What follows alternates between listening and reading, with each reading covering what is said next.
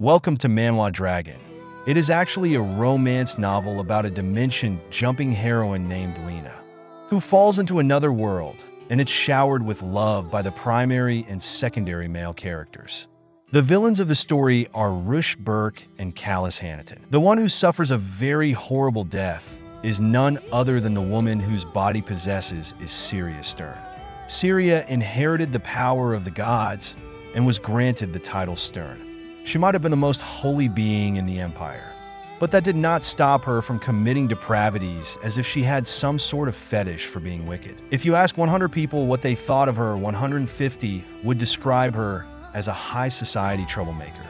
Her pastime was extravagance, her speciality, dissipation. Even her relationship with her family was atrocious. As for me, I was just a normal college student. From the moment I realized I was now in Syria's body, I have only been thinking one thing: I don't want to freaking die. Of all characters, why Syria? I don't want to die. I did already met an untimely demise in my last time, so I did not want to die in vain again this time around. Before Lena, the main character, shows up, I gotta find some way to get rid of all of Syria's enemies. I faced a lonely uphill struggle trying to change the Syria's reputation. Syria was sitting in the terrace and was watching his love Callus, who was dating with Lena, in the garden. Syria's caretaker was also standing in the terrace, enjoying cold breeze of winter. She said, "The future of the Emperor is already looking bright. A saint descended from the heavens. Is not this a blessing from above?" Suddenly, she noticed Lena in the garden and asked, "But who is that beside her?" "Oh, is that not your intended lady, Syria?" Furthermore, she told her, "It's looked like the two of them have already become close. How envious." Syria Stern, with emerald hair, clenched her fist adorned with a glowing ring, her eyes blazing with determination. "Callus, you punk, our wedding is only a week away. I could march down there and rip all his hair out right now, but there are a lot of eyes on me. I've got to restrain myself." Syria changed her mood, and being laughing, she told her, "My fiancé is such a social creature, haha." After laughing, as Syria was not feeling well due to cold, she started coughing. Her caretaker got worried. "Oh, my lady, you have to recover from your cold, my lady. Later this evening, I will prepare you some more medicines." Syria, coughing, said, "It appears you will be out on the terrace with your patient all day in the grand hall of the ancient castle." Lady Syria, with her emerald hair cascading like a waterfall, bowed respectfully before the Rush Burke. The air was thick with anticipation as the Rush Burke, cloaked in royal blue, leaned in closer, his voice a mere whisper, "Lady Syria." She straightened, meeting his gaze with unwavering resolve. "Yes, your grace." Rush Burke stood with a concerned expression, his flowing robes rustling in the gentle breeze. Beside him, a figure, Syria Stern, seemingly lost in thought. "If you remain out on the terrace and your condition worsens," the Rush Burke warned, "that meddlesome fiancé of yours is liable to make a scene and send for a high." Syria turned slightly, a hint of a smile playing on their lips, and replied, "My apologies, your grace." "Escort this to the high church as soon as possible," Rush Burke commanded, his voice echoing through the marble chamber. "Don't want any more tragedies in my palace." As he turned to leave, Syria, with a hint of foreboding, "But my grace." He might seem cold now. With the mysterious eyes, he stared at Syria and gave him reply that, but one day, soon, he will be gazing at the saint with love-filled eyes. That is the fate of the male lead. Callus was not feeling well. Syria was taking care of him in his room. Callus asked her, "You once tried to remove my arm, my lady. What are you up to now?" Syria, while doing bandage on his hand, replied, "Top squirming, Callus. I need to treat you." Callus asked, "Where did you get those herbs?" Syria was still busy in doing bandage to his arm with the aim that he might feel relaxed. So she replied, "From the cliffs before the church. This will allow you to use your arm again." Callus lay on his room's bed, his eyes wide with a mix of surprise and admiration as he listened to Syria's recount of her daring adventure. "You mean you ventured out on the cliffs alone?" he asked, his voice tinged with concern. "That's right," she replied. "In the main climax, we will know in the story that Callus is the one who will kill Syria." But Syria's heart was in love with Callus. He was much possessive about Callus. While taking care of him with great love and respect, she was thinking in her heart, I have got to find a way to make him like me. But so it was only by pure coincidence. Honestly, what's brought on this change in you? He asked. He got up from his bed and started looking at Syria as if he had fallen in love with her. That the secondary male character fell in love with Syria in the process. Callus and Syria both spent their great time together. They both fell in love with each other. Suddenly one day, Callus proposed Syria with the ring. He was presenting a delicate ring adorned with a shimmering emerald. "Why don't the two of us get married, Syria?" he asked, his voice trembling with hope. Syria's eyes widened, her heart racing as she gazed at the man she had loved for so long. Since the original story ended with the main male and female characters falling in love, and Callus committing suicide in despair, I thought, this could be an improvement, yes, a perfect tweak to the storyline. Without me getting in their way, want their love story run smoother than it did in the novel? So I made a vow. I hope I would avoid getting tangled up with the two leads at all costs. She and the Duke will make a connection soon. I clearly promised myself, but a few days later Syria and Line both will meet each other with love and respect. Lena introduced herself to Syria, and Syria was also felt pleasure to met with Lena. Lena told Syria that she was waiting for a long to met her. Now the writer of the novel is confused here and said, "What's going on here?" I said I did not want anything to do with them. Lena came to meet with Syria as she had been waiting for a long time to spend some time with her. Lena, with a radiant smile and a heart full of hope, stood amidst a field of golden flowers in front of Syria, her laughter echoing through the air. "It's a bit embarrassing," she confessed, her cheeks flushing, "but the rumors are true. I came from another world and became a saint." Her eyes sparkled with a mix of pride and humility. Syria replied, "I have heard, my lady." However, Syria was not as happy to see Lena as she seemed. She was thinking in her heart, "I've been trying everything I can to avoid this girl." She was just pretending to be happy to meet with her. In the grand, opulent hall adorned with intricate blue and gold designs, Lady Syria stood in front of her. "I heard your wedding dress fitting is today. Is that right?" Lena asked, her voice filled with excitement. "Yes, my lady," Syria replied softly, her eyes reflecting a mix of anticipation and anxiety. Now, Syria got exhausted after answering her questions. She thought, what the heck is she doing here? Lena was impressed with Syria's wedding dress, so she said, "A wedding dress from another world. How fascinating. Everyone here wears such splendid gowns." I have been burning with curiosity. At the same moment, Syria heard the name of her fiancé from Lena. So, she was shocked and thought in her heart, why are she and Callus already on a first-name basis? It took me 11 months to get him to let me call him by name. Looks like old habits die hard when it comes to the heart. Lena was wandering around the castle of Syria and called out, "Oh, and Syria." "Yes, my lady," Syria answered her with a great smile. Lena shared her wish. "I did love to watch you change into your wedding dress." Syria thought in her heart, what does she want to watch me undress? That sounds a bit. But she replied, "Pardon?" Lena and Syria were busy talking with each other. Designer Begonia, who was also one of the main villains in the story, was holding her diary furiously and called out to Lena, "Saint Lena, I do beg your pardon, but being fitted for one's matrimonial attire is not some sort of spectacle. Furthermore, the privilege of attending such a fitting is only extended to the bride's attendants, close relatives, and the most intimate of friends. As it stands, none of those classifications applied to you." Lena apologized. "I am sorry. I still have not gotten used to the customs of this new world." Lena left the castle and said, "Well, then Syria, until we meet again." After saying this, she left that place. Begonia was furiously staring at her at that moment.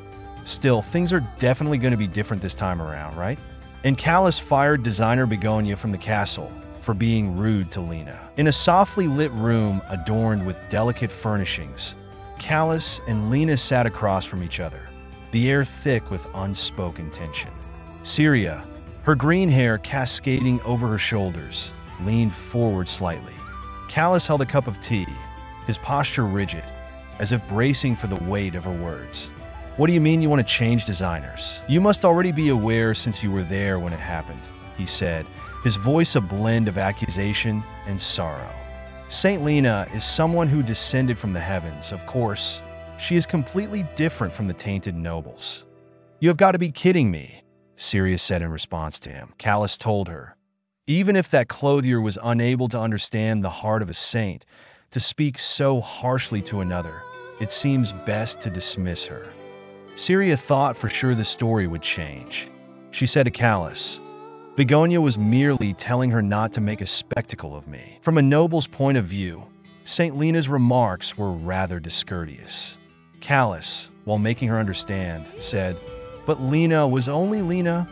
On listening to this, Syria got shocked and became angry. Did you just call the saint by name in front of your betrothed?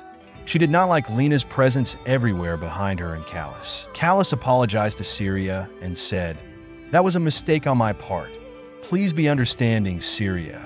As for the clothier, it's just that I have been appointed as the saint's protector, so... Syria was tired of listening to this. She clenched her fist and thought, even this is identical. In the original story, Lena's divine powers became highly unstable after she fell into this new world. The powers that be of the High Church appointed her a protector among the heads of the 17 houses that possess the power of the gods. Callus is the head of House Hanaton. Given that setup, the two of them naturally grew close pretty quickly. But Syria thought that would not happen now since Callus was engaged. On the other hand, Syria was upset after listening to Lena's name from his mouth. So Callus made her understand. Are you dismayed that I failed to mention my appointment as Saint Lena's guardian? Maybe I've been too complacent, but if I get angry now... Syria, while bowing her head down in front of him, said, No, and then she passed a beautiful smile and said, Things may end just as terribly as they did in the book. I understand, Callus. I can't let myself just die like that. I'm going to do everything I can to stay alive this time around. Callus became happy after seeing that Syria was happy and understanding him. Syria's eyes were downcast, and her hands were clasped tightly in her lap. Callus, cloaked in a flowing white coat, leaned over her with concern etched on his face, whispering, What a relief. I was afraid you'd gotten upset. The warmth of his presence and the sincerity in his voice began to melt the icy wall she had built around her heart. Thank you for being so understanding, my beloved. Syria's heart was racing after hearing the word beloved from Callus' mouth. Callus, after wearing his coat, was about to leave Syria. He said to her, I am terribly sorry, Syria. Apparently, Lena's divine powers have run amok again. I must attend to her immediately. Syria became mad with anger as she did not like Callus meeting with Lena. She was very possessive about Callus. She was thinking in her heart, It has not even been a full day since you last said her name like that. You son of a bitch. Lady Syria went out from the castle for the inspection of the lake, and it was much cold outside. Syria was thinking, It's so hard to be a good person. I think I got a rough idea as to why Syria lived as a villain. Elliot, who is the knight commander of House Burke, asked her, You look unwell, my lady. I have heard you have been suffering from a cold. It seems today's inspection of the glacier has overtaxed you. Syria replied, Not at all. This is something I must do. What are we talking about, you ask? Well, within House Burke's dominion, there rests an extraordinary mass of ice known as the Beast Tomb. House Burke is charged with periodically checking the barrier around the glacier to prevent the excellence of the monsters, and they require the power of the gods wielded by Stearns to do so. In the original story, Syria would occasionally put off going to the lake for inspections. Syria, beside the lake, told Elliot, If I want to solidify my position and survive this, then I have to properly carry out all of my duties as a Stern. Elliot gave her the idea that, Why don't we finish here for the day and head back? Shall we, Lady Syria? Elliot asked from Syria. Lady Syria stepped back and saw that Rush Burke reached their place. Rush asked Syria, What are you doing here? Syria was speechless and constantly staring at him. Elliot bowed his head in respect and said, Your Grace, to Rush Burke. Burke was very furious at Syria. So he exclaimed with rage, "For pity's sake, Lady Syria, do you not hear me speaking to you?" Lady Syria was constantly ignoring him and did not want to reply to him. On her act, Burke got mad in anger. "Do you not hear me speaking to you?" Lady Syria now smiled and said, "Pardon." Then she asked, "Did I do something wrong?" Burke, with angry expressions, asked, "What possible reason could you have for coming out to the lake in winter while afflicted with a cold?" Lady Syria said, "Thank you for your concern, but it is not severe, and this is something I can do as a stern." Rush asked with stern expressions, "When did you begin taking your duties so seriously?" Burke made her understand, "Isn't this just an attempt to weaken your health even more so that you might catch your fiancé's attention?" Elliot, standing at his back, marked his attention and said, "Your Grace." Syria further told me, "I did not come here with any such intention, regardless of how sick I become. My back road will never cause a disturbance in your palace." "Is it because of the saint? What is that supposed to mean? Is Lord Callus having a liaison with her? How could he say such a thing?" Burke was silently listening to what she was saying. Then he asked Elliot, "Have you finished with your inspection?" Elliot replied, "Yes, Your Grace." Then he praised Lady Syria's qualities. "Thanks to Lady Syria's hard work, we were able to finish in short order. Truly, without her efforts, I would have taken half a day longer." Lady Syria thought in her heart, "Who does he think he is, acting all high and mighty?" Elliot was supporting Syria, so Syria was thinking, "Well, I suppose he is a male lead and damn handsome to boot. Why does he have to be such an asshole?" Burke said to Elliot, "Now, this time we have to return." And Elliot followed his command. Syria made eye contact with Burke. Burke, while taking healthy precautions about Stern's health, said, "We must not allow our precious Stern's health to deteriorate any more than it has." Syria leaned towards him, noting how careful he was about Stern's health. Then he left that place after saying this. Syria was feeling much cold outside, but she was thinking, what is this for, after all those sharp remarks? On the other hand, Syria in her castle was thinking about Burke. Did he like me more than I thought? Still, I did probably best to avoid him as much as possible. There is something about him. He is the scariest out of all of them, not to mention the way he talks. I just want the wedding to wrap up as soon as possible so I can get out of this place. There is only one reason why I am staying at House Burke's palace right now. Sterns are considered to be such holy figures within the empire that they can only take part in certain important rites, such as the exchanging of wedding vows at a limited number of locations. One of those is House Burke's dominion, which guards the frozen lake. She let out a deep sigh, her frustration evident as she muttered, "Stupid book. I wanted to avoid the wedding here at all cost. Mostly because this is where Lena and Rush, the two main characters, get married at the end of the story. As it turns out, Lena is actually a Stern too. Furthermore, Syria was making herself understand. I know she is the main character, but still, is not this a bit contrived? A saint and a Stern. No wonder the original Syria was so jealous of her." Now, Syria stood up and stepped towards the palace, thinking, the fact that Lena is actually a Stern is only revealed at the very end. If I just get married and then quietly make my exit, I should be fine. On the way to the castle, Abigail Obion, who is Syria's escort knight, saw Syria and came forward towards her. He said, "My lady." In the heart of a snow-covered forest, green-haired Syria, with a look of concern and happiness after seeing her knight, asked, "How was the beast expedition? Did you make it back in one piece? You were not injured, were you?" Their words, filled with relief and care, echoed through the frosty air as Abigail softly urged, "Please pause to take a breath, my lady." Syria whispered in his ears, glad to see Abigail in the palace. She asked while whispering, "You did not kill anyone by any chance, did you?" Abigail exclaimed with joy, "I have told you, I never touch anyone but a criminal. Everything went well, though I did miss you when my armor turned as cold as ice, my lady." Syria replied, bowing her head down, "I knew I should have gone along." One of the biggest reasons why this world required Sterns is because armor is crafted using constellations of steel. These special armaments, known as astral armor, protect their wearers from being poisoned by magic. The knights who battle demonic beasts hold sterns in high esteem.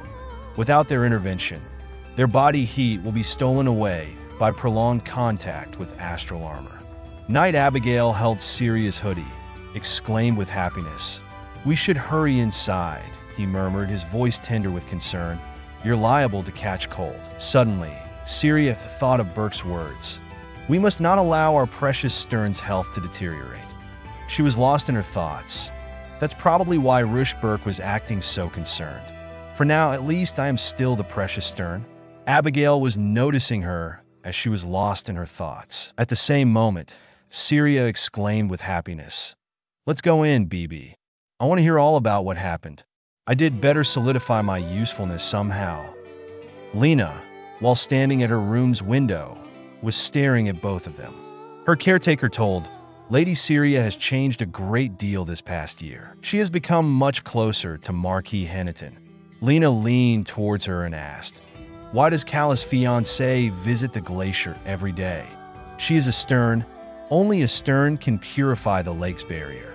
She is earning praise throughout the palace recently for her daily diligence in carrying out her duties." As Lena was jealous of Syria's powers, because she was gaining more respect in his palace due to her Stern's powers, she can do what Lena can't do, having divine powers.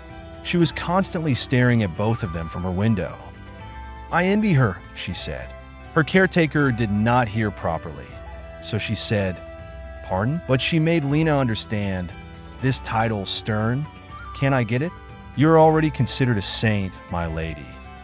Lena, being jealous, "But doesn't Stern sound more dashing?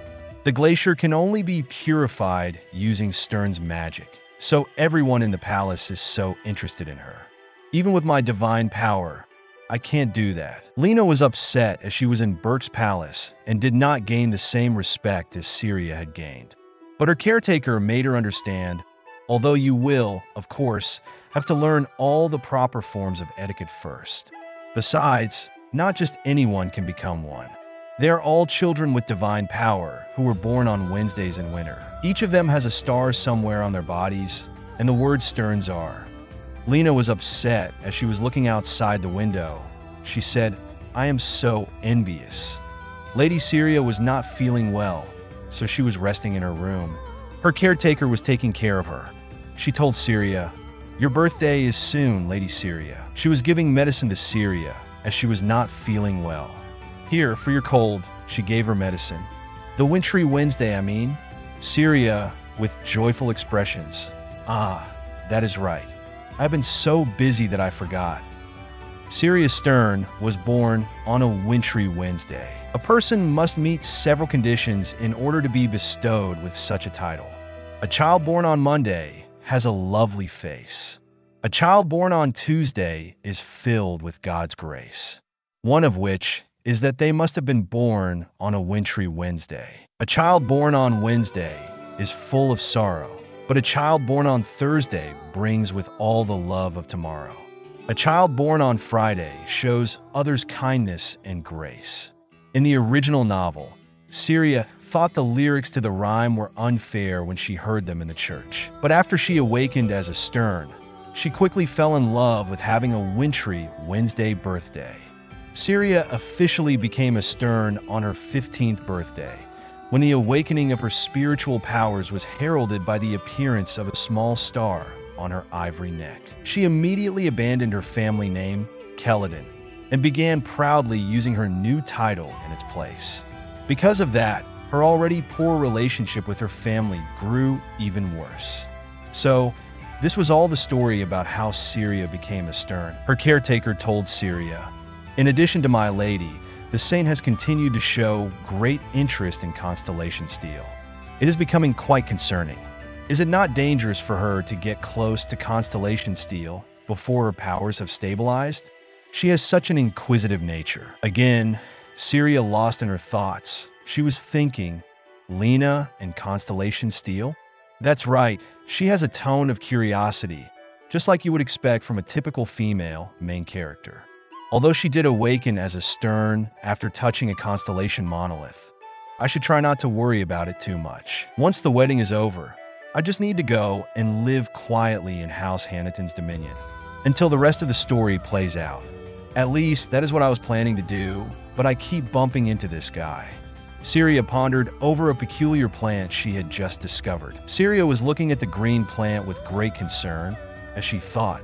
The green garden vault a few minutes earlier.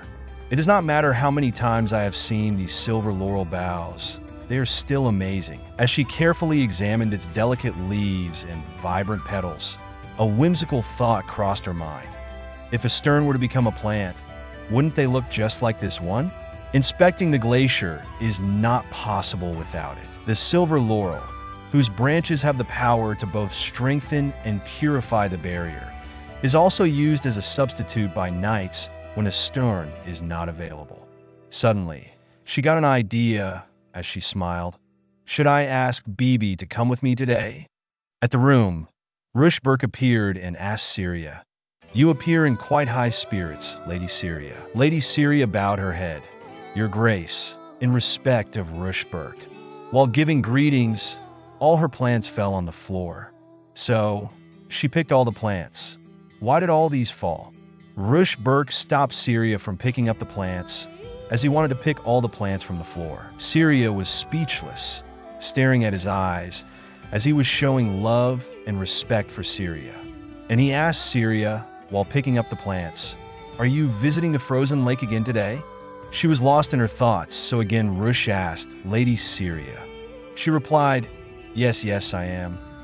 He said to her, "I'm not sure I understand." Lady Syria did not understand what he said. "Pardon," she replied. Furthermore, he told Lady Syria, "As far as I am aware, ample care has been taken with your chambers." Lady Syria asked, "Do you still find them lacking? What is he talking about?" He stood up and told her, "Otherwise, it hardly seems necessary for you to inspect the glacier with such zeal. Is it your recent diligence because you want something? Actually, that is not exactly true. Every time you visit my palace, you run about shrieking whenever something is not to your liking. Our 100 servants were left bedridden after serving you, which means I must work even harder around here for the sake of those 100 people's past suffering. You really are quite the enigma. It may prove something of a pity when you leave for House Hanaton." Bert gave all the plants to Syria. Well, Syria was thinking, a pity to whom? To this guy? She leaned forward and started staring at his eyes, thinking, seriously, what's going on? Syria was sitting in the main hall room of the palace.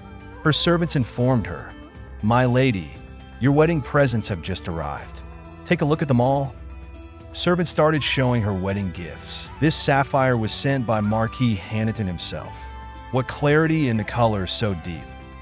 But Syria was not taking any kind of interest in wedding surprises.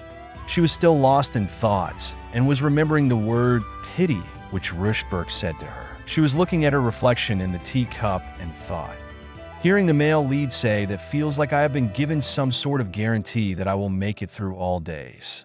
It seems like I am miles away from that doomed ending. Now I can finally focus on the wedding. And after coming back from her thoughts, she received tea from her servant. "Here, my lady." Her servant gave her a cup of tea. "I have also prepared the bracelet that you spoke of before," the servant said to Syria, giving her the bracelet.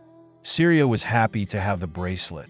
"Callus has given me so much. I did like to return the favor by giving him something before the ceremony." Servants with great love and respect said, "You're going to give that to Marquis Callus, are you not, my lady?" "Oh my, how absolutely romantic," the other servants said to Syria. Syria was looking at the bracelet and said, "Does not Lena discover a magic crystal mine in the original story? Until that happens, these are considered extremely precious gems. So, I'm sure he will like it." Suddenly, one lady came and called, "Lady Syria, it is a catastrophe. The saint, Lady Lena, collapsed after touching the constellation steel monument. Not only that, the monument itself turned transparent and began to shine." Syria leaned towards her and started sweating because these are all signs of the arrival of the new saint. Lady Lena was not in good condition. Syria also came to watch Lena's condition. Callus was holding Lena's hand, as she was not feeling well. This does not make sense. We are still only in the early stages of the story. Lena's awakening as a stern definitely happened near the end, did it not? Rush Burke, cloaked in darkness, strides purposefully towards the two anxious attendants. His piercing gaze and commanding presence send shivers down their spines as he inquires, "How is the saint's condition?" The attendants exchange worried glances before one nervously responds, "Your Grace." The lady beside him, her gown flowing like a river of silk, breathes a sigh of relief, her eyes reflecting gratitude. Fortunately, the worst is past, thanks to Marquis Hannington's presence at her side. Syria was jealous of how Callus was holding her hand in his hands. She was thinking, "Come to think of it, Callus has not even noticed that I am here." Elliot said to Rush Burke, "A new stern has appeared, Your Grace. Saint Lena will surely repay any kindness you bestow on her." Rush Burke was speechless at that moment. Rush Burke came across Syria as she was staring at Callus with jealousy because he was not giving attention to her. He asked, "Lady Syria, were you always afflicted in such a way when you awakened as a stern?" In response to this, Syria replied, No, Your Grace. My divine power is nowhere near as immense as hers. The effects a person experiences from constellation steel are directly proportional to the magnitude of their power. Rush Burke said, "That means there is no way the saint was unaware of the fact that her body was overflowing with divine power. Yet she still insisted on touching constellation steel and causing such an uproar in my palace?" His servants replied, "Oh well." Furthermore, Rush Burke said, "Perhaps she never entertained the possibility that she could be a stern. You are the one overseeing the saint's lessons. Are you not? Then tell me, why should she do such a thing?" Lady Servant told Burke. Perhaps it was because she feels a vague sense of admiration for Lady Syria. Lady Syria got shocked that she is so important in Lena's eyes. She lost in thoughts? Lena for me? But why? Did she really touch it because she admires me? Or could it be that she wanted to check if she was a stern? Lady Servant apologized to him and said, "This is all my fault, Your Grace." Excellent. You have some awareness at least. Burke provided a response on this. In the book, Lena accidentally came into contact with constellation steel. Her divine power burst forth with such force that it nearly killed her. But the truth of her being a stern was finally able to come to light. Then, does this mean she touched it on purpose this time, out of admiration for Syria? That is so different from the original. Suddenly, Lady Lena awakened, so Lennon, who is Rush Burke's chief aide, told them all that Lady Lena got awakened. Rush Burke leaned towards the outside of the room and exclaimed with happiness, "Ah, good. Let us be on our way then," Lennon said. "Your Grace, would it not be nice to at least look in on Dash?" He stopped once, stared at her eyes with anger, and asked, "Do I look like the saint's nursemaid?" Lennon made him understand. "Still, at least for the sake of relationships with the high priest, please." "But shall we go call on her together, Lady Syria? She's your fellow stern after all." Syria was speechless at that moment. As Lena opened her eyes, so she saw Callus in front of her. Callus was very worried about Lena, so when she opened her eyes, he became happy and said, "Lena, have you awakened?" Lena, in a half-conscious state, called, "Callus? It hurts so much." Callus made her understand. "Don't worry, Lena, you will be fine. I am right here by your side." Abigail, who was standing behind Syria, whispered in her ears, "Shall I cut off his hand?" Syria was speechless, noticing how her fiancé was taking care of Lena. Burke informed Lennon that, as you are aware, the Burke estate is really busy in winter. I don't have the means to keep this nuisance in my palace any longer. Syria thought, while staring at Rush Burke, did he just call Lena a nuisance? Furthermore, Rush Burke ordered Lennon, send word to the High Church that Saint Lena will be returning there as soon as she's able to move. Lennon followed his command. Callus screamed at Rush Burke. Is not that rather excessive? It is not as though it was her choice to become ill. After all, and calling an invalid a nuisance. Lena stopped Callus from shouting at Rushberg. Rushberg said, "Can I not speak as I wish in my own palace?" But Callus still screamed at him. Still, it's rather harsh. She is an invalid after all. Both of them were passing arguments against each other. It's good that you mentioned that. You keep using that word invalid. Your betrothed condition is also far from ideal. Aren't your priorities a bit skewed? People may mistake the saint as your fiancé. Callus called Syria as she was lost in her thoughts. She was thinking, "I am not sure, but I feel like I am on the verge of tears." Instead of Lady Syria here, I'm the one who should be angry at Callus for tending to another woman, not Rushberg. The way I have never allowed myself to get angry, even once, and just stood by quietly through everything, all for the sake of avoiding Syria's fate in the story. Rushberg told Syria, "This will be the first stern wedding ceremony we will have had in some time. We must keep such vows sacred." Syria was hurt as Callus was becoming more possessive for Lena day by day. She was thinking, "It is embarrassing. I want to go home. I just want to live a peaceful life. Callus and Lena, I just want all of it too." Syria was lost in her thoughts as Burke forwarded his hand and said, "My lady." Syria leaned towards her. He said, "Shall we take our leave? The saint requires tranquility." He was insisting that Syria come along with him. Callus, while stopping her, was worried. Suddenly, Lena's health again broke down, and she was not feeling well. Callus was taking care of her. Callus said to Lena, "Are you all right?" Callus held Lena's hand in his hands and said, "Come, my lady," as Syria was not as happy to go with Burke. She was upset. She loved Callus by heart, but Callus was very possessive for Lena, and this thing was much hurting Syria. Syria was collecting some plants from the cupboard, and she was thinking of Callus' words, which he was saying to Lena, "Don't worry, Lena.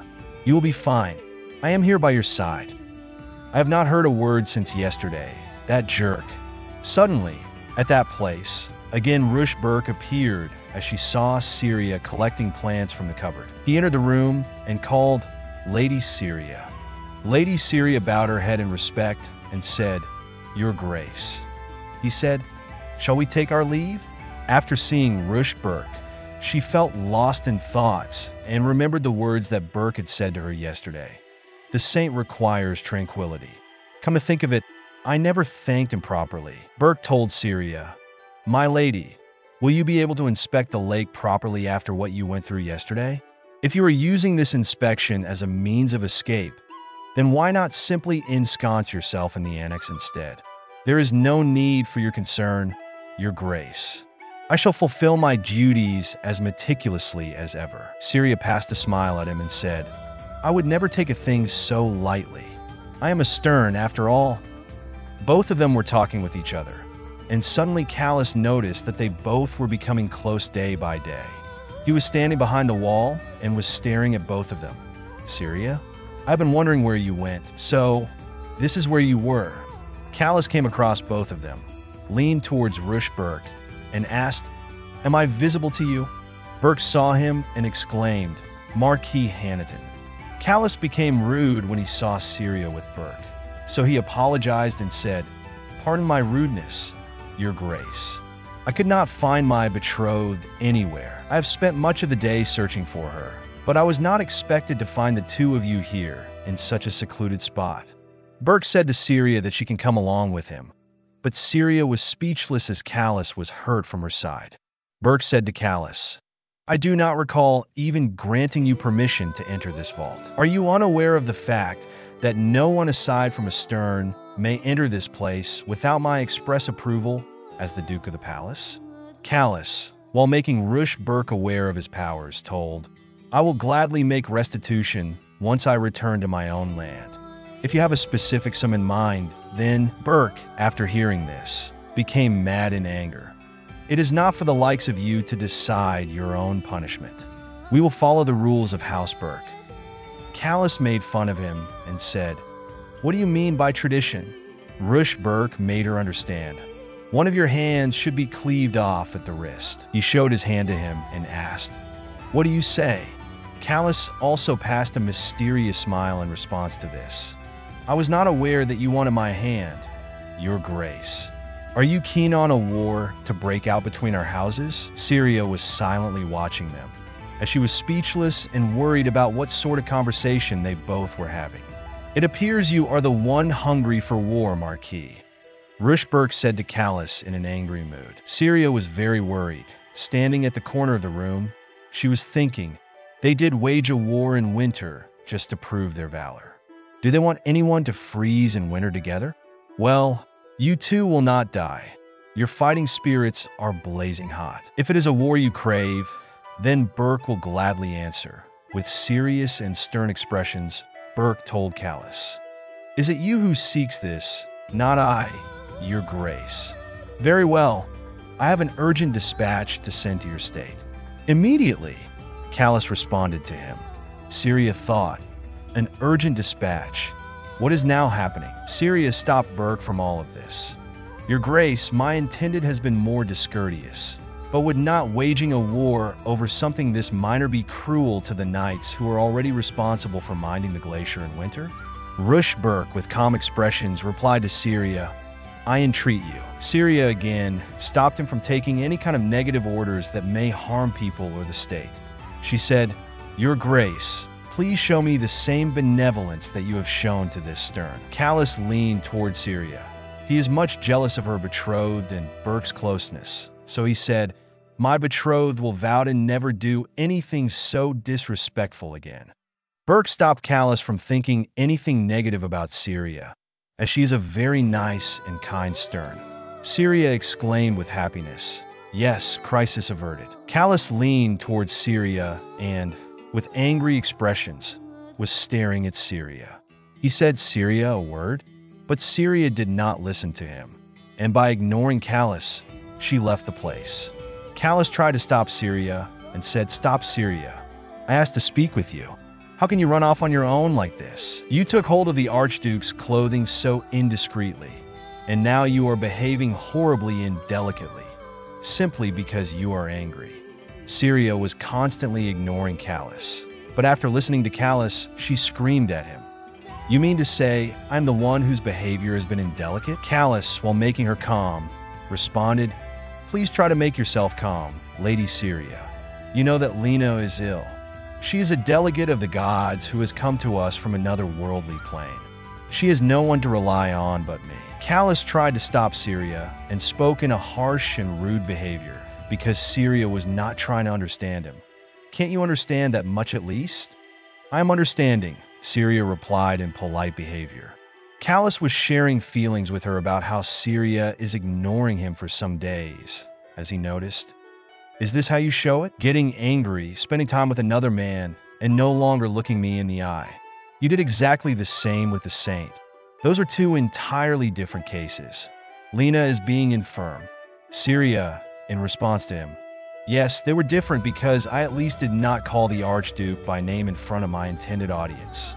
Let go of my hand, as Callus was holding her hand. She was not happy with that, as Callus hurt her so much for the past few days, so she also ignored him. Callus said, Syria, listen for some time. Syria was very angry at Callus, so she snatched her hand so hard from his hands that blood started flowing from her hand, and her hand became injured. I had enough of this. This pick is serious. She snatched her hand and injured her. Then she said, I told you to let go. Callus became shocked to see Syria's condition. How could you wrench your hand away like that? You have hit it against a tree.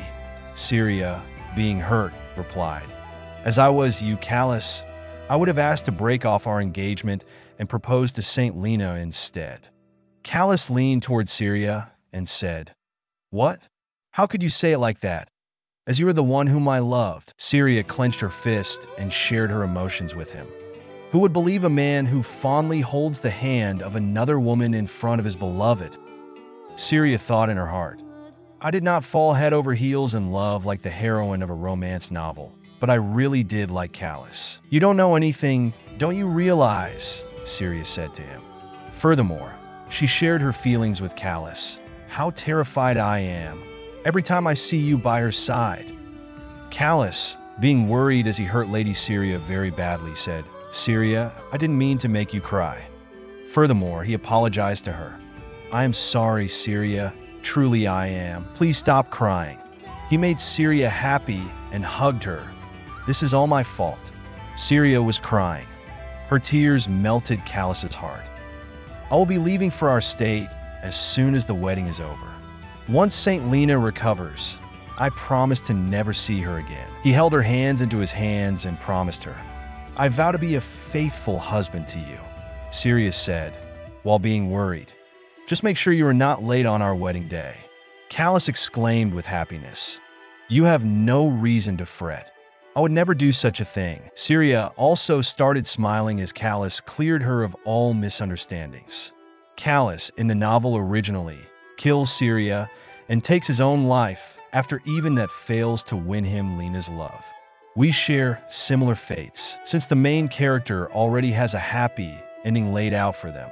Would it not be all right if the two of us enjoyed a bit of happiness too?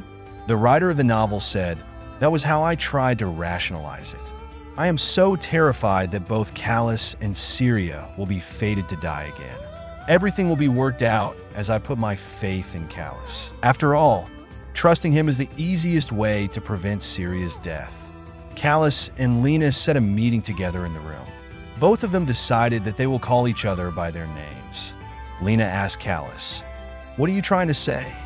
Callus replied, "Today we will mark the last day. We will call each other by our names." Lena bowed her head innocently and asked, "Could this have something to do with your betrothed?"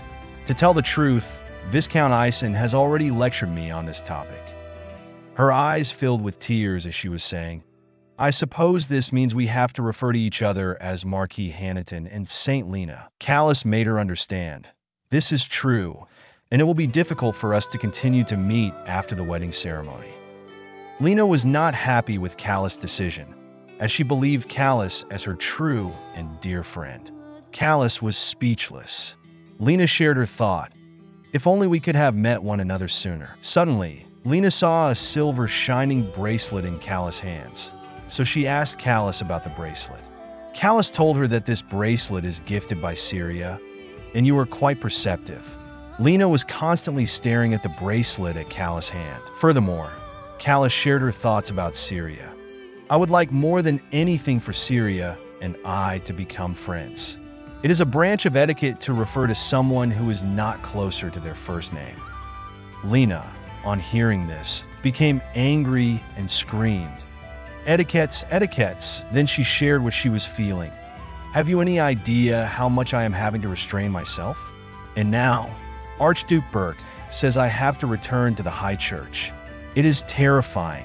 It is so distressing to lose a dear friend like you. She started screaming at Callus. Do you know how much time my world has changed? You said you were my protector. Was all that a talk about taking care of me a lie? She sat on the floor and started crying, as she was very hurt to lose Callus, because Callus is her only one dear friend. Furthermore, being in a weeping state, she said, You will never know how happy I was, but when I heard those words. Callus tried to stop her from crying and made her understand, Lena, please stop crying. I am sorry. No more tears. They both sat next to each other. Callus looked at Lena as she was worried and upset. He said, Are you feeling a little calmer? Lena, being upset, tears were falling from her eyes. She said, Callus, I want to visit the glacier. Callus was shocked at why she is saying to visit the glacier. As a saint, her duties are different. He asked, The glacier? Whatever for? Lena told her, Now I am stern. I will be able to help Syria with her duties. Won't that improve our relationship? Lena stood up and decided to help Syria. Callus made her understand that I can understand your feelings, but right now, your condition is. Callus, enough with the objections. I am going, even if I have to do it alone, Lena said with stern expressions. Callus was staring at her, as how she changed the tone of her voice. Very well, Callus said by standing up. Callus, while passing a smile at her. But we must make it quick. Lena and Callus both went outside. You have my word, Lena said. This really is the last time, Syria. You are telling me they left the premises. and now we have lost all word of them?" Lenon replied, "Yes, Your Grace. Apparently, all contact with Marquis Hannington has been severed. It is believed they got caught up in a sudden blizzard and lost their bearings." Rush Burke clenched his fist as he became angry after hearing this. He must be out of his mind.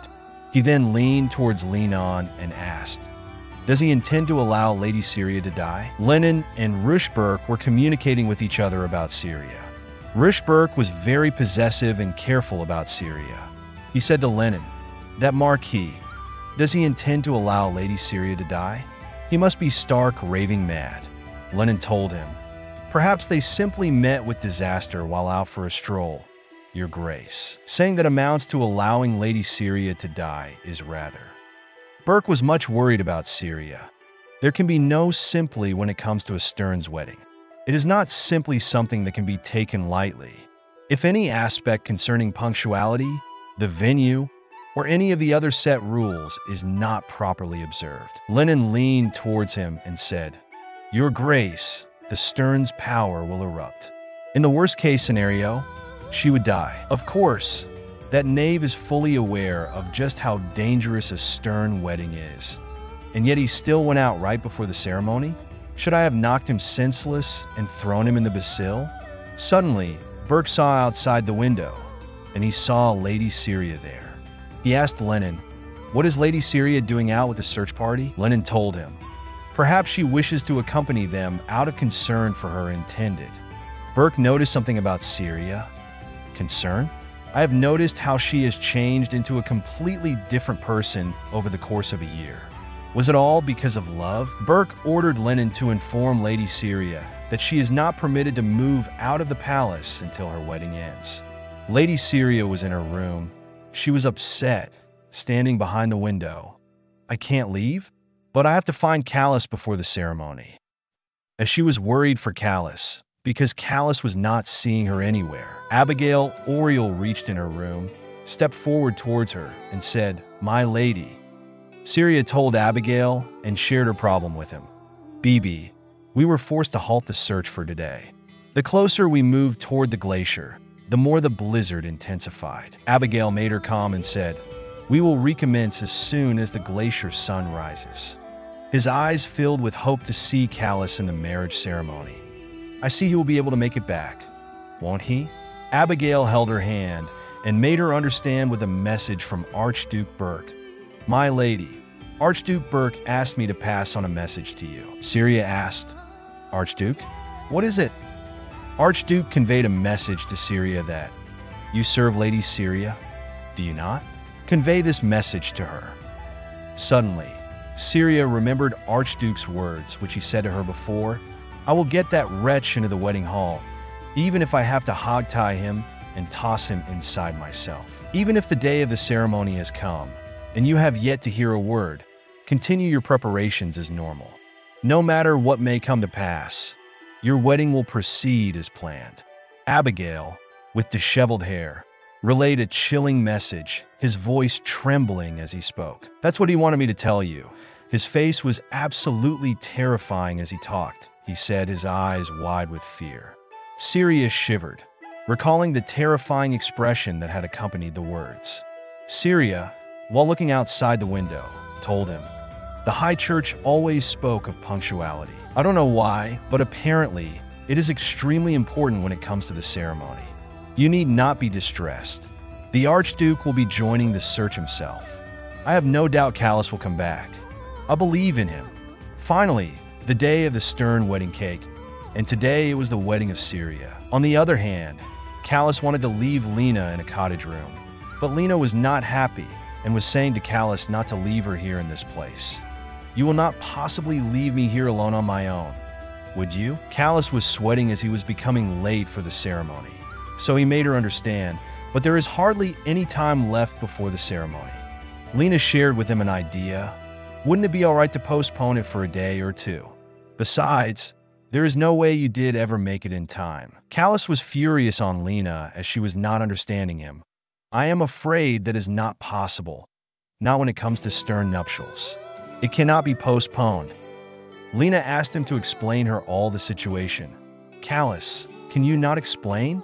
Suddenly, at the same moment, Callus coughed at Lena's face, and a drop of blood fell on Lena's face. Callus urgently stopped coughing and put his hand on his mouth, but a lot of blood was coming out of his mouth, so he became worried, and it was a sign that a stern wedding has already begun. Two ladies working at the Burke's house were discussing about Syria's wedding. You mean to say Marquis Hannington never returned? The other replied her, apparently, he is stranded. Surely, he did not run off with the saint. The wedding without a groom. What a humiliation for the Stern. They both were whispering with each other about Syria's wedding. When on Earth is Marquis Hannington going to arrive? Surely he knows about what happens at these things. I just hope the rumors about him and Saint Lena are not true. The other exclaimed with worriedness. That is not a problem right now, at this rate. She told her, Lady Syria's divine powers are going to explode. Lady Syria was dressed in a beautiful bride dress, her eyes reflecting the secrets of the universe. Clad in a gown woven from moonlight and shadows, she held a bouquet of roses that whispered tales of love and longing. Abigail suddenly listened to what the ladies were whispering about Syria's and Callus' wedding. So he asked her with angry expressions, What did you just say? What is going to happen? Lady became worried after seeing Abigail's furious expressions. Lady Syria, draped in a flowing white gown, appeared on the grand stage, but after reaching there, suddenly she coughed, and a drop of blood came out to fall from her mouth. Now Syria was not feeling well. On seeing this condition of Syria, Abigail screamed with worriedness. Lady Syria, what's happening? The lady standing behind Abigail told him, No, you will not touch her. Abigail became furious at the lady as she held his hand so that he must not go towards Syria. Abigail wrenched his hand and said, Let me go. Her ladyship is. Lady told her, This is Stern's ceremony. If she is touched out of turn now, her divine power will become even more ensnarled. Only those who attended the committed ceremony may do so. Abigail said, When is Marquis Hannington coming?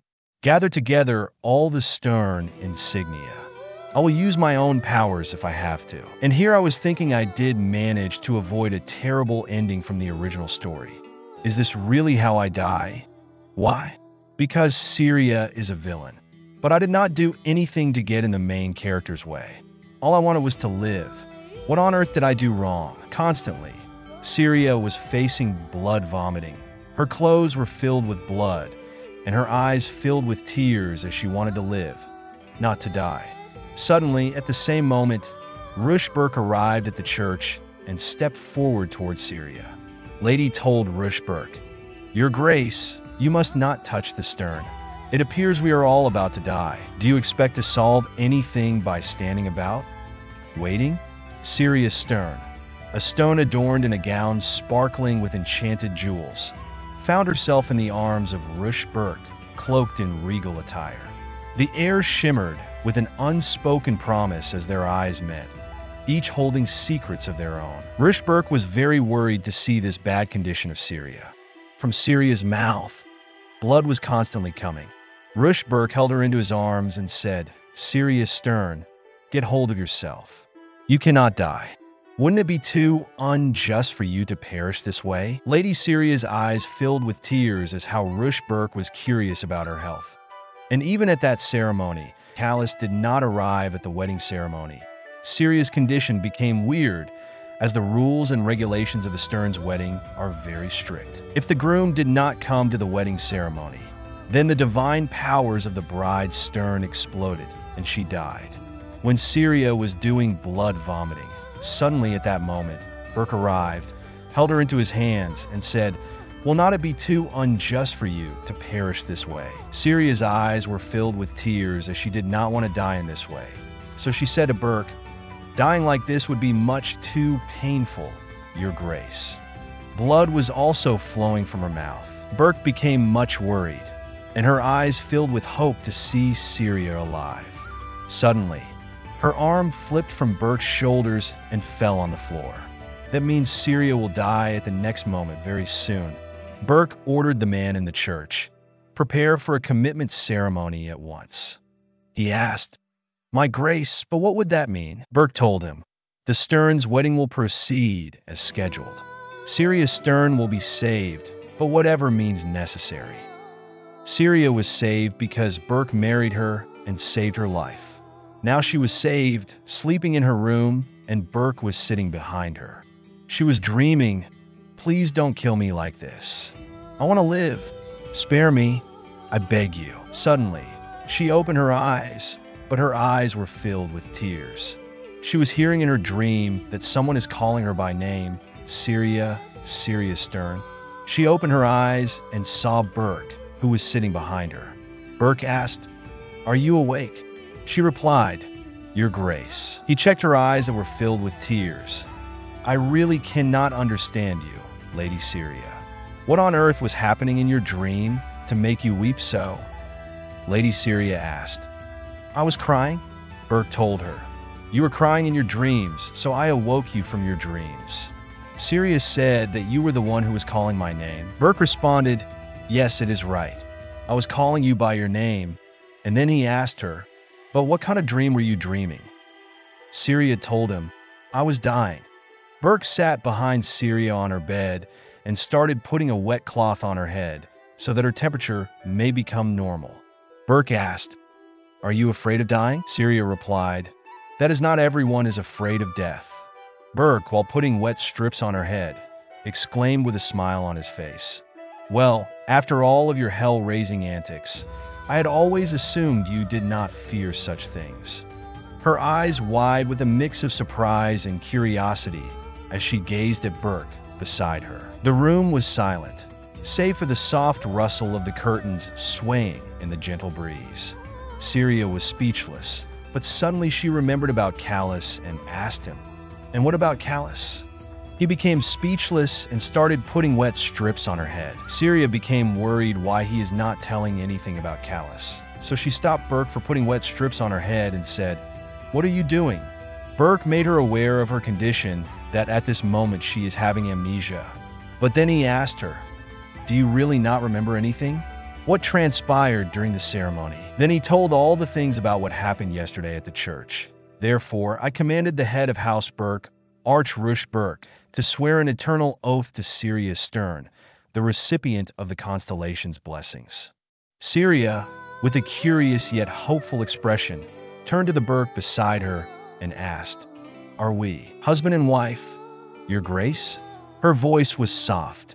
Burke told her, "Indeed, the head of House Burke could not suffer the disgrace of losing a Stern." Syria was shocked that now she is the wife of Rush Burke, so she asked, "Then does that mean you were aware I could die? Before the ceremony, I mean?" Burke replied, "Yes, I was aware of all the consequences of the ceremony." He stood up from the chair and said, "Stern weddings are extremely strict affairs. In order to prepare for the worst possible scenario, it's customary for them to remain unaware of such a possibility. But their intentions are always informed, as it is they would also be in danger if a ceremony were interrupted, since the Stern's divine power would become ensnarled." Syria leaned towards him and, with a shocked state, asked, "Are you saying that Callus already knew that I could die if he was late for the ceremony?" He replied, "Yes." Callus came back to the Burke's house, and after knowing that his betrothed is married to another man, he was shocked. He came to Syria's room, and in a shocked state, he called her name Syria. Syria was standing behind the window in her room, and with tired eyes, she looked at him. The lady workers informed Callus. The Archduke stated that no one is to enter Lady Syria's bedchambers without his permission. Syria ordered them, "Please leave us. I have something to discuss with Marquis Hanadan." Callus, being worried and upset, asked Syria, "How could you, Syria? How could you marry another man, an Archduke Burke of all people?" The Callus voice trembled, a mix of disbelief and sorrow echoing in the silence. He grabbed her shoulder, but as Syria was very angry at him, she clenched her fist and slapped him on his face and made it clear to him how much he hurt her. She told him, "It was because of you that I did not come. Marrying another man was entirely your doing, Callus. If it had not been for the Archduke, I would have died a horrible, agonizing death because of you." She was screaming at Callus, and Callus' face became red after he was slapped by the hands of Syria. Furthermore, Syria told him, "From the look on your face, you are wondering how I know that. You knew that I would die if you were late, and yet you still." She came close to Callus. Her eyes were filled with tears as she made him aware of the reality. "Ah, or was it that you actually wanted me to die? Is that why you went strolling about with Lena?" Callus suddenly cried as he wanted to tell her that yesterday his luck was bad. "Syria, please." We ran into misfortune. He sat on the floor at her feet and told her, "I did not choose not to come. I was worried sick about you, even in the face of our raging blizzard. I tried everything I could to get to you, but then suddenly lost consciousness in front of the door." His eyes filled with tears, and he was looking at Syria with crying eyes. He told her, "You know, you are the only woman I have ever wanted to marry. Every declaration I have made to you has come from the heart." He took Syria's hand into his hands and proposed to her. "I love you truly, I do." Syria's heart melted for a moment, but suddenly she realized now she is the wife of Archduke, not Callus. Syria thought in her heart, what is this power? More importantly, how is Callus still alive? His own power should have exploded like mine did as the price for breaking his oath. No, it can't be. Callus had already taken part in a ceremony in which he had pledged to marry Stern. It bound him to Sterns in general, meaning he could theoretically marry any one of them. He had found himself in a situation in which the commitment ceremony time and place had all been properly arranged. In the dim glow of the moonlit room, Callus knelt before Syria. He gently clasped Syria's hand. The air was thick with unspoken words, as the light streaming through the window cast a soft halo around them. Callus told her, not to mention, but there is already another Stern in this state. Syria exclaimed angrily, Did you marry Lena?" As Syria was shocked to hear that Callus had married Lena, Callus stood up and made her understand the situation. "Syria, I am guessing you must have since you were still alive. Just because I want to avoid the original Syria's fate does not mean I want to feel this miserable. It has not been long since I first fell in love with you, but I regret wasting even that much time," Syria, being in a hurt state, replied to him. She started crying as Callus cheated her and left her to die in their wedding ceremony. She was expressing her feelings. "I suddenly have the sinking feeling that all those moments I spent walking on eggshells trying to please Callus." She was constantly crying. Callus told her, "It is nothing but a temporary marriage, but just like how you temporarily married Archduke in order to survive." She started screaming at Callus with wet eyes. "And is that important? And all that time I spent playing the part of the charming, docile fiancé, it might have been leading me to another kind of ruin." Callus, his voice a mix of resolve and vulnerability, extended his hand towards Syria, whose eyes reflected a storm of emotions. "Let us both get divorced and start over," he proposed, the words hanging in the air like a fragile promise. "All we have to do is to go back to the beginning. There is still time," Callus said to her. Syria, feeling less for him, said, "Time? Is time really all that we need? My feelings for you have already disappeared." Callus, with a determined stride, approached, their footsteps echoing ominously. The plea, "Please, let's discuss this," hung in the air, a desperate attempt to bridge the chasm of misunderstanding. He was trying to stop Syria as Syria did not want to listen to his any kind of excuse. Suddenly, he grabbed Syria's hand in order to make her stop. He said, "Let go, Syria. I can sense another Stern's power emanating from you." Syria wrenched her hand and told him, "It's quite repulsive, so I did like it if you stopped touching me." At that place, suddenly Archduke arrived, and he saw that Callus was holding Syria's hand and pleasing her, but Syria was not listening to him. He told Callus, "She told you to unhand her." He became furious with Callus and said, "Are you deaf now as well, Marquis Hannington?" On listening to this, Callus released her hand and became mad in anger, as in which sense Archduke talked with him.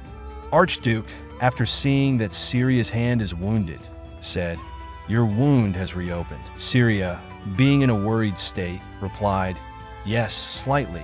But this wound pain was nothing in front of the pain which Callus had given to her heart. Archduke, while comforting her, more than slightly. We should send for a priest to treat you.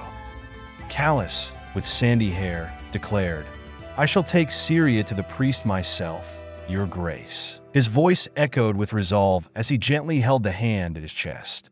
His eyes filled with a mix of hope and uncertainty. Syria and Archduke both were staring at Callus about how he is becoming careful for Syria now. Archduke asked Callus, why you? The two of us were in the midst of a discussion, so Lady Syria ought to be the one who makes that decision. Who would you like to accompany you? Syria, with the eyes filled with hope, was looking towards Archduke instead of Callus. Suddenly, she clasped Archduke's arm in front of Callus, and while looking towards Archduke, she exclaimed with a smile, It seems I am beholden to you, your grace. Archduke, with a smile, asked, Beholden? In the grand hall of a dimly lit palace, Syria and Archduke walked side by side, their footsteps echoing softly against the marble floor. Draped in a deep red cloak, Archduke leaned slightly towards Syria, whose green hair shimmered in the ethereal light streaming through the tall windows.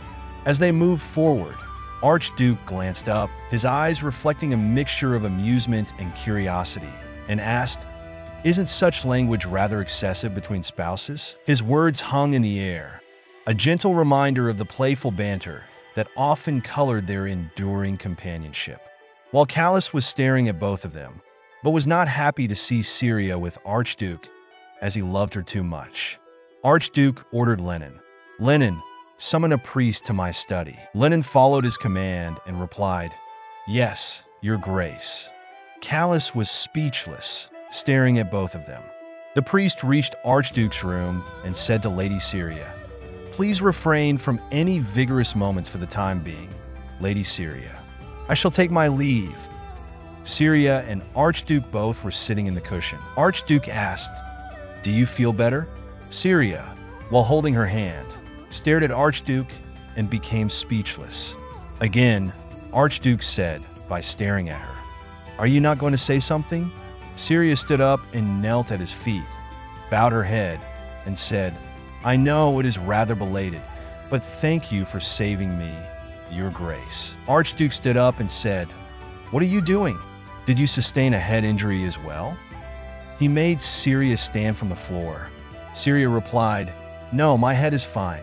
Archduke, with striking silver hair and a deep red coat, reached out gently, his eyes searching for answers as he asked, Then what is this? Syria, her long green hair cascading over her shoulders, looked back with a hint of vulnerability, her words hanging in the air. Well, I've only now come back to myself, so thank you for saving me. I owe my life to the main lead, the person I thought was the scariest character in the story. I am truly grateful. After all, he wagered his first marriage in order to save me. I will do everything in my power to repay the kindness you have shown me. The first marriage of the sole Archduke of the Jeru Empire. As Archduke was speechless and constantly staring at her eyes. Furthermore, she said to him, Please don't be too concerned, your grace. I shall do my best not to undermine your marriage prospects. Then Archduke asked, What do you mean by marriage prospects? Archduke stood contemplatively, his expression softening as Syria, with flowing green hair, spoke earnestly to him. He said to her, The first time a woman has ever shown concern for those before. Even if you want to marry 2 or 3 times, regardless of the number, you did still set ladies' hearts aflame, your grace, Syria said to Archduke. Archduke, being slightly furious on her, Do you view me as some sort of lecher? Syria, while making him understand, said, No, not at all. He smiled and looked at Syria. No? Syria was speechless, staring at his eyes. Then she said, I hope you won't be offended if I say, I intended to do my utmost as a stern for the sake of this estate, for however long our marriage may last. Archduke became speechless, staring at her eyes. Then he asked, Why are you studying my reactions so intently? Are you afraid of me? Syria exclaimed with happiness. I would not have said that, although the way you were presented in the story was pretty terrifying. Archduke expressed her feelings, looked at Syria's eyes, and said, "In any case, hearing that you will do your best for the sake of House Burke fills me with anticipation." Syria made him understand, "I will do whatever I can.